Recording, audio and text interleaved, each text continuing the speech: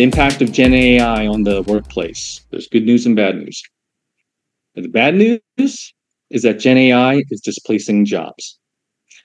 On our YouTube channel, I posted an interview with this civil engineering business owner, and it's a story where he had employed 2.5 software developers, and because of ChatGPT, he found out, because he's a very resourceful guy, that he was able to do all that software development himself, even though he's a civil engineer. And he was able to also, in the end, get a job done in 3.5 days that used to take 2.5 to 3 months. And so it's an amazing story of software engineering jobs being absorbed by someone that's really doesn't have a strong technical background, but is very resourceful. Now, in that video, he shares something where he says, he tells all of his friends, do not go into computer science. There's not going to be any of those jobs in the future. And that's not really going to be true, okay? It's not as bad as what he thinks. He has that perspective because the kinds of software that his team needed to write were actually pretty simple stuff. What Gen AI is going to do is it's just going to raise the bar of the level that each software developer can contribute at.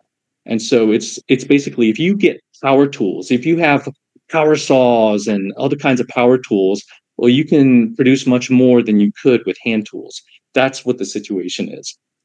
So I would recommend looking into that story, but not to be too freaked out by his projections of the software development field going away. That's not really what's going to happen. But what is happening is that companies that are adopting Gen AI for software development, they are able to get a lot more done with a lot less people. And so at Edensoft Labs, we've actually done a lot of analysis of open source code bases. And we've done developer productivity analysis of 420 companies covering 17 billion lines of code and 820,000 full-time engineers. And this is what we see, that there's significant increase in developer productivity amongst companies that have heavily adopted this. And these companies are examples: Microsoft, Google, Amazon, Meta. There's others too. But what's happened is that there has been a decrease in headcount via layoffs, but also at the same time, rising profits due to greater financial efficiencies. So this is a chart here that I'm showing of these 4 companies, the headcount decreasing, but at the same time, their profits increasing.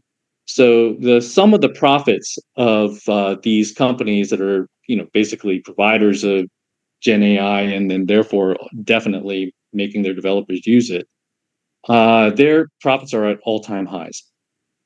And so there is a trend doing more with less. All right. So here's the impact on employability. This is what you need to know. As of today, Gen AI is very effective for performing many tasks, but is not very effective for displacing entire jobs. Gen AI productivity boosts are driving these tech layoffs due to the need for less humans to get the work done.